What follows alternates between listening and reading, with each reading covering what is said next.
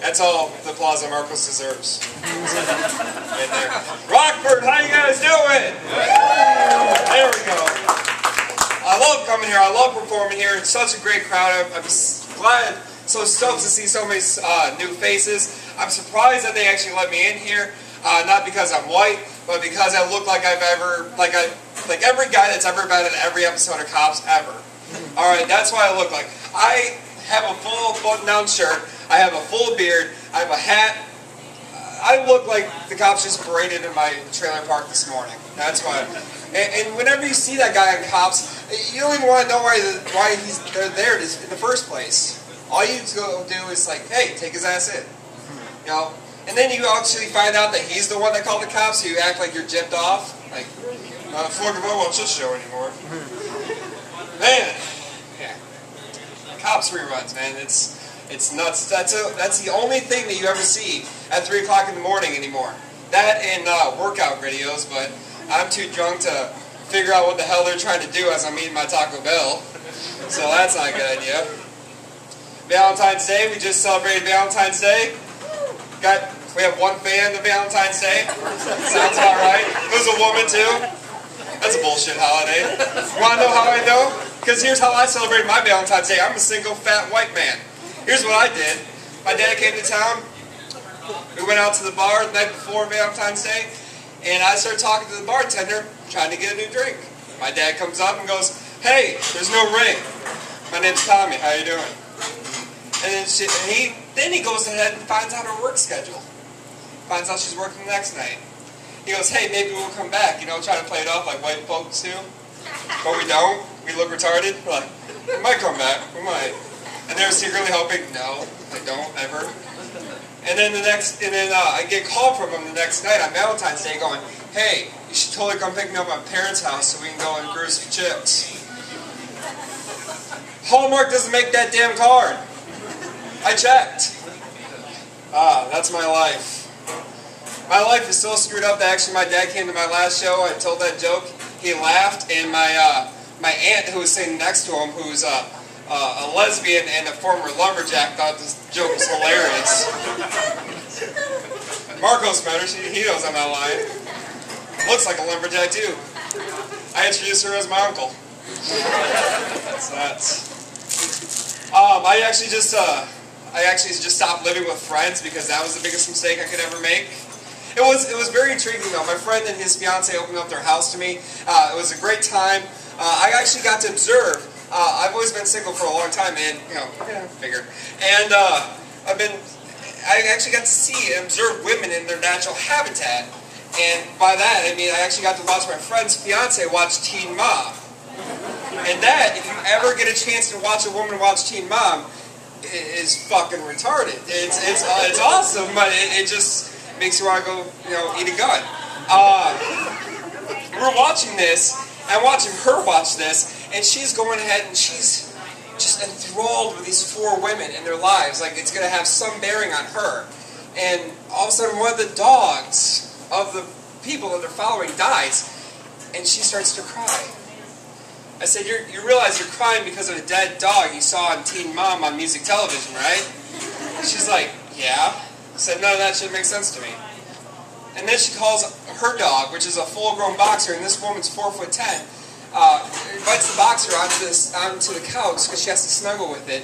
And by snuggle, I mean a legal MMA chokehold. And I'm like, I'm going to bed. So I started going to bed, and my friend goes, "Hey, have you seen my fiance?" I said, "I have no idea where Alicia went, but Sarah McLaughlin's on the couch trying to raise money for ASPCA. I think it's like a $10 donation to sit on the couch anymore." So I got kicked out.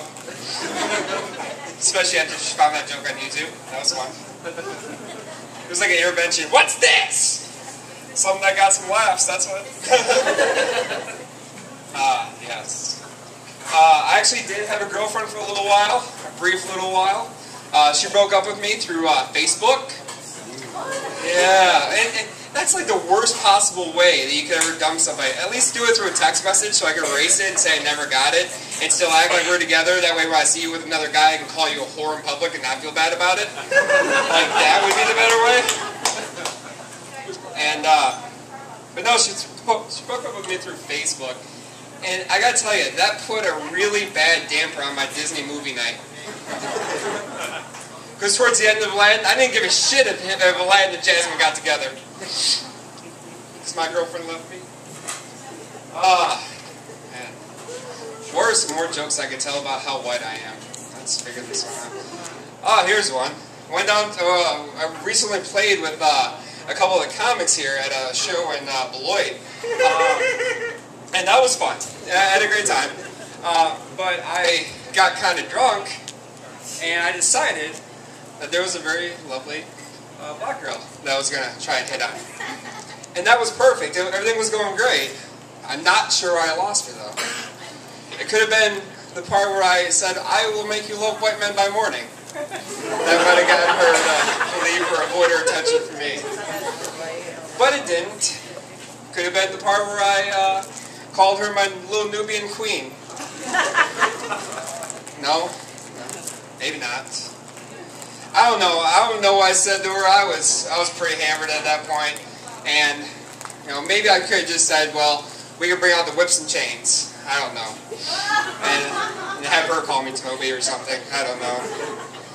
I'm just kidding. Jokes, they're jokes, they're jokes. Don't kill me. Rockford.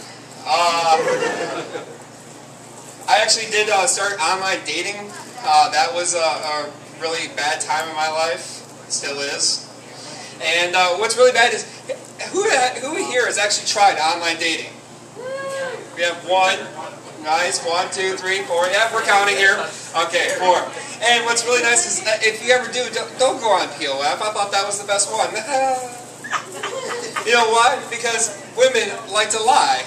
And that was not news to me. However, women lying with pictures was news to me. Because when they say that they're average body type, yet I go up to the photos, and they can't get all the way in the photo.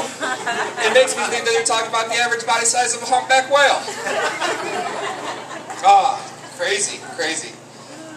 And then I started getting all these messages from girls in Dubuque, Iowa. I was like, man, I gotta be better than every guy in Dubuque, Iowa. So I went out there and I met these women. I spent time with these women. After that, I found out I'm not better than every guy in Dubuque, Iowa. Every guy in Dubuque, Iowa looked at him and said, pass. Yeah. Passed him on to a different state, fucker. Thank you. I mean, he drove 2 hours to go see him. And then, the worst date I possibly could have.